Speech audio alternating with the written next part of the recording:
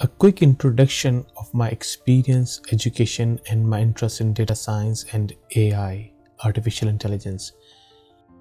I'm a professional accountant and I have several years experience working with Big Four firms, mid-tier, financial services, and government organizations. I'm ACCA qualified accountant and I have degrees in commerce, accounting, and economics. I am a data science and artificial intelligence enthusiastic. I have finished professional certificate in data science from Harvard University. What we will cover in this course. This is a beginner level introductory course on data analytics for accountants and finance professionals.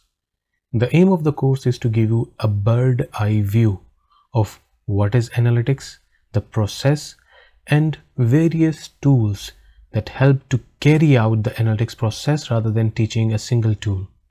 Before we talk about data analytics, we will take one step back and we will see the overall digital skill world. The reason it is important that you might be hearing different terms. For example, big data, data analytics, data scientist, AI. Sometimes we confuse one with another. Sometimes people club everything together collectively saying that it's analytics, which is incorrect. So it is important to see how many different career paths are available in digital skills. And then we will be able to see where the data analyst role fit in this world. Next, we'll talk about data analytics. We'll try to understand what it is, what it does.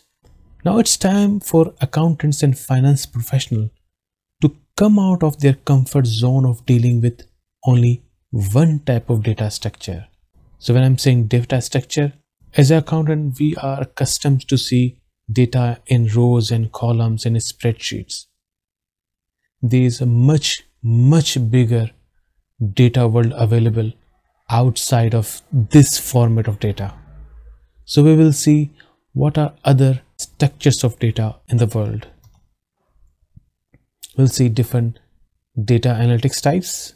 We will see a structured process of solving data analytics problems, answering questions, or performing analytics.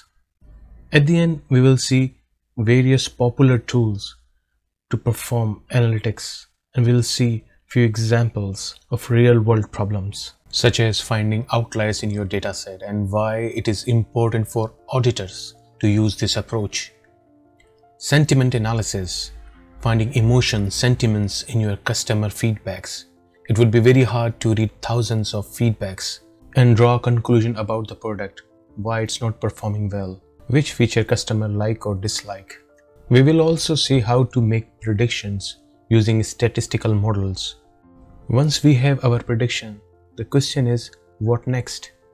We will see an example of machine learning, a type of AI that will help us to decide our course of action.